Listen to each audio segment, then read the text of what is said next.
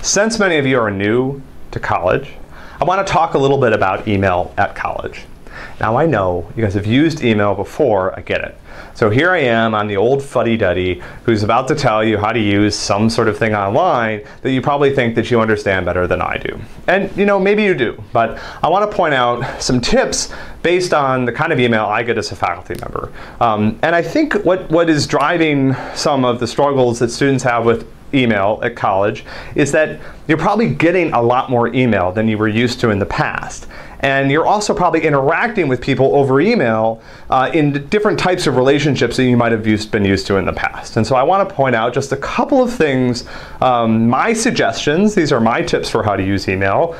They're based on my experiences and I have good justification for them. But in order to sort of illustrate some of the problems that we face with email, I'm going to look at an email I got from Greg.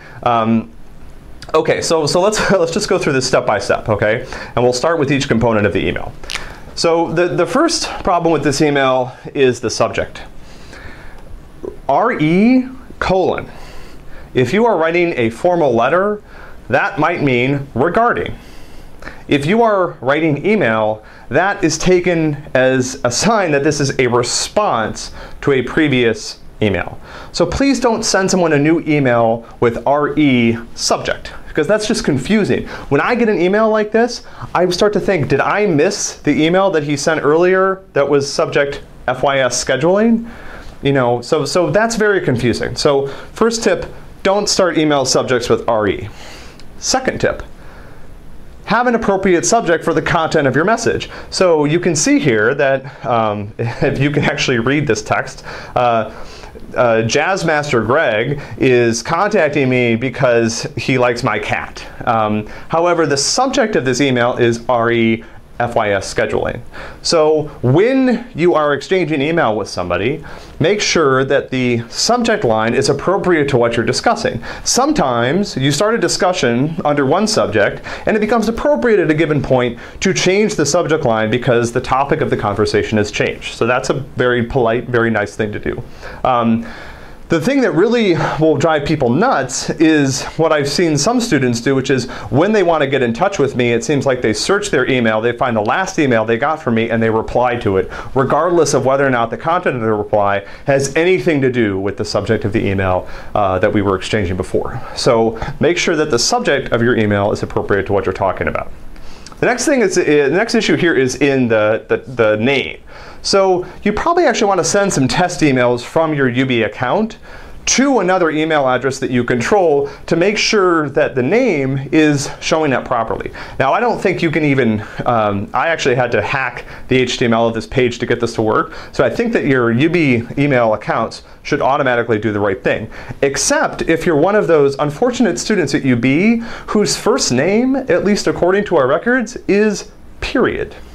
We have some issues sort of dealing with foreign students and understanding how to take your name from your passport and make it into a name at UB. And so if your name starts with period, if that's the first name according to our records, you might want to actually get that changed because it looks a little funny.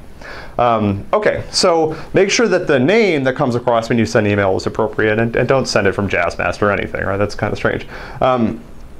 Okay, so let's talk about the content here. And I'm not going to talk about the content of the email, but like normal rules for any sort of written communication apply. Please punctuate appropriately, capitalize appropriately, and don't capitalize random words. But let's talk a little bit about just the formatting here. Okay, so there's some issues here, right? He spelled my name wrong. Never a good starting point. There is some extreme use of fonts, emoji, other types of things that don't look particularly professional. So just remember, faculty, other students here, we all get a lot of email. And so I want to be able to read email quickly and be able to provide you with a useful response. I don't care if you call me professor.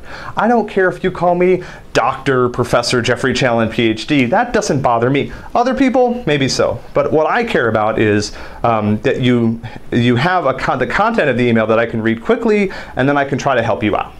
So please make the email easy to read, to the point, short. Okay, down here at the bottom, common source of problems in email, the signature. So look, I get it, the signatures are fun to set up and whatever, but please keep your email signature down to a dull roar. No huge photographs. You don't need 6 or 7 or 10 lines in your email signature with a full biographical description.